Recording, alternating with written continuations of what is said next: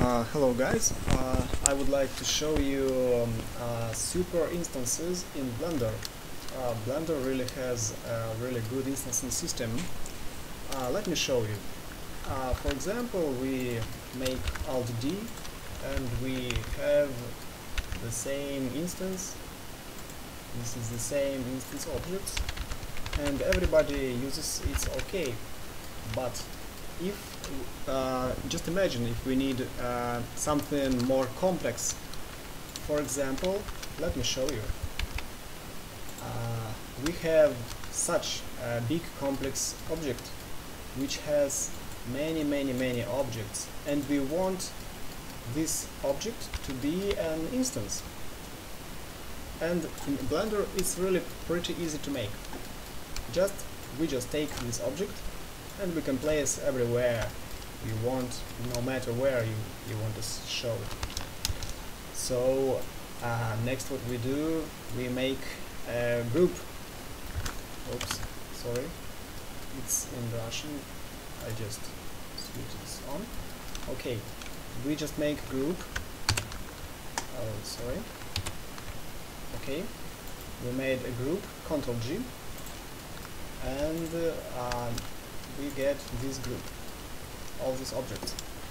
Now we make and group instance. We did it.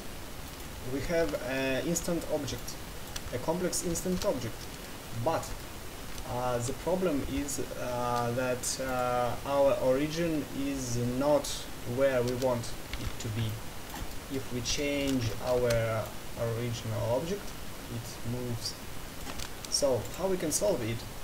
We just take data blocks, go to, and we need to find groups. We open our group and we find, and let me show you. So what we have, duplicate offset, duplicate layers, no, that's duplicate offset. And we move it where you need, just to make it more correctly. And now we get a super complex object with instance.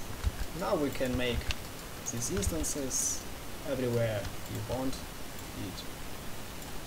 Just make instances.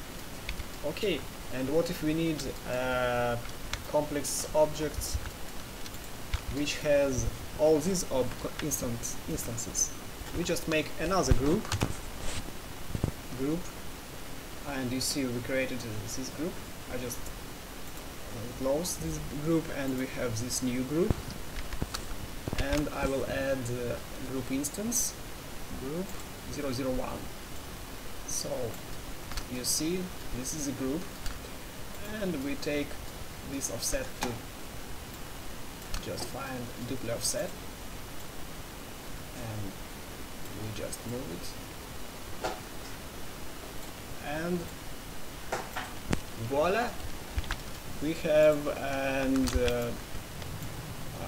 group instances.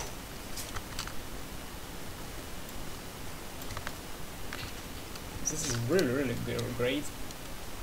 You see it, so we can move it. And what's very important is that we can change material, for example, or we can make it more, and you see everything is changed. So this is very useful, and please use group instances. This is really super cool. Thank you a lot.